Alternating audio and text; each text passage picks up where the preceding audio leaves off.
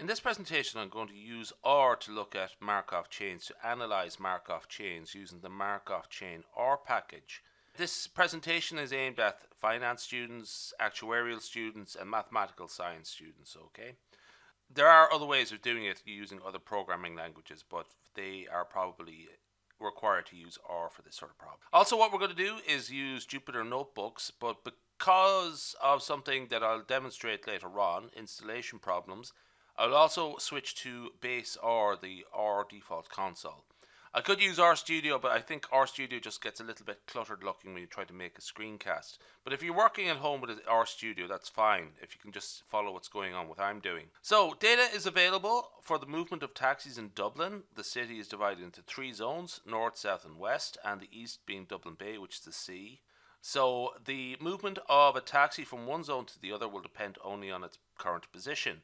So here we have the three sort of what happens in each of the 3 zones. So we have the northern zone. Of all taxis in the northern zone, 30% will remain in the north, 30% will move to the south, and the remaining 40% will go to the west.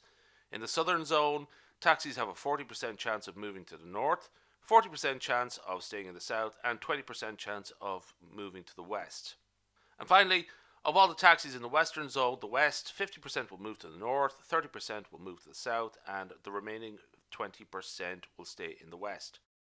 So what we're going to do is model this Markov chain using R. Okay, so this is the movements of the taxis described in a transition diagram, which we usually denote P. So this is essentially a statement, a mathematical statement of what I've just discussed there previously. Okay, now, so we'll get into the questions here shortly, or we'll actually get into the exercises now. This is Jupyter Notebooks. It's great for most things except something we'll see later on. But essentially what we want to do here is create a vector of the state spaces in R, which in this case is north, south, east, and west. And it should pop up here. So essentially what we should see is something come out here. So essentially this is the key thing here. I'm going to call it driver zone, okay? It just creates a little vector there of the 3 states, okay, north, south, and west. And when I press driver zone here, when I run that, it just pops up. I'll just show you what I mean here with, up at the top here, I have the run button. And if you just press that each time I want to run a cell like this, it just runs the output. Okay, so it just runs there. And that's it there. It just printed out now, north, south, and west. So essentially, driver zone is created now in our environment. So we'll move on to the second exercise. Construct a transition matrix of the zone movement probabilities. Okay, so essentially what we have to do is sort of set up a matrix here. The first thing we need to know is actually how to just set up a matrix. Okay, so the command here is matrix. And essentially what we have here is a little vector of all the values that we're going to put into our matrix. Also what we have to do is specify the dimensions of the matrix. Now n row means number of rows. R can already see that there are 9 entries here. Okay, so when you specify number of rows, it will sort of say, oh yeah, 3. So that if there's 9, it's a 3 by 3 matrix. You could put in number of columns, n col, and it will just sort of determine what the dimensions should be.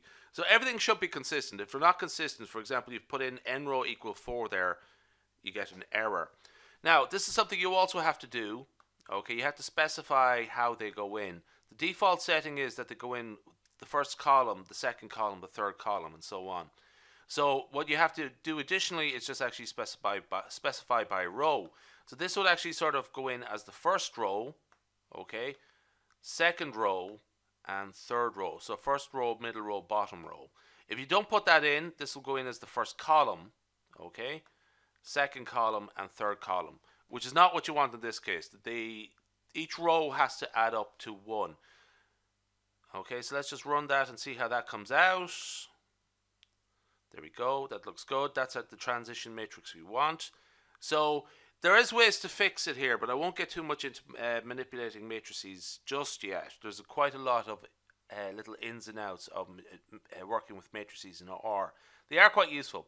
What we're also going to do here is I'm going to take it one step further, and I'm going to just press run here, because what I'm going also to do is add in the dimensions of the name of the dimensions, which is north, south, and west, the state spaces. So essentially, this is here that just essentially added in a little bit extra there, just to come up with a very clear and definitive zone transition matrix there. Okay, so that's the second exercise. Now the third exercise is going to require a little bit of work. Okay, so the exercise 3, load the R package for Markov chains, and just remark that R is case sensitive. Now this is an important consideration for me and how I'm presenting this video, and you might sort of demonstrate this, might be demonstrated very quickly. So essentially what I'm going to do here is see if I can install it. And I'm going to sort of save a little bit of time here and just sort of not try to install it just to get an error. But currently the version of R I'm working with is 3.5.3. Now what I need, so if I was to run this, this is how I should install it. Okay, install.packages Markov chain in brackets and quotation marks, and then to run the package it would just type in library Markov chain. Now the thing is that I require version 3.6 for R, and that actually is hard to do. It's hard to get these online notebooks to update regularly. So what I'm going to do is actually switch over to base R, which is running on my own computer. Okay, so I have it done there. Perfect. And so we're ready to go. So essentially I already wrote in install.packages R. I let it run for a while, and then I just pressed in library, or typed in library Markov chain. So it's ready to go now. So it'd be great if I could do that in the notebook, the Jupyter notebook, but we can't have it all our own way. So create a Markov chain object with state space equal to your vector in exercise 1 and the transition matrix from exercise 2.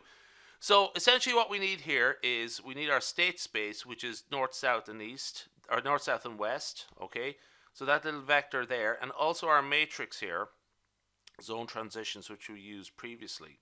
Okay, so I'm going to sort of set all these up in the base R installation.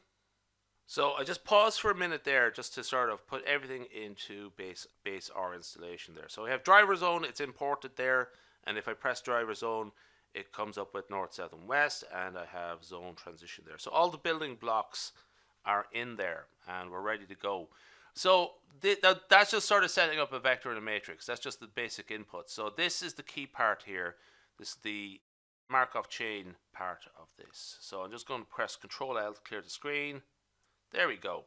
So this is a Markov chain object here. Okay, so that's great. That's everything we need. A three-dimensional discrete Markov chain defined by the following states: north, south and west. All of the information is there. Now this is a very interesting thing you can do when you get good at this, is to type in things like MC zone, so you can sort of inspect the objects. Oops, that's my typing is there, not there. So what does that do? Yeah, just shows that it's a Markov chain. It's just tells you what type of object it is. Okay, Markov chain. That was just a sort of minor little thing. You could try that out for zone transition and driver movement as well. Okay, so that is exercise 4 taken care of. Now again, I can't run that in Jupyter Notebooks because it is just not ready. I can't do it. So essentially what we're going to do is calculate the probability that the driver in the north zone will be in the north zone after 2 trips and 3 trips. Okay, so what I could do here is actually use some matrix multiplications here. So I'll just sort of come back to this later on. This stuff is not so important. So I'll actually answer the main questions first and then just actually go back to matrices. So what I have to do here is actually, I can just square it. Okay. So I have, let's go up here, MC zone, and just put in squares. Very simple, straightforward squaring operation. Now it recognizes that the MC zone is just specifically a matrix and not an array. Okay, so that's very important when you're sort of dealing with matrices when you try to multiply them. I'll actually come to that shortly if you're not using this package. And the question is, what is the probability of a driver in the northern zone being in the northern zone after 2 phases? And it is 0.41. And let's try for 3 phases. So after 3 phases, it is 0.385.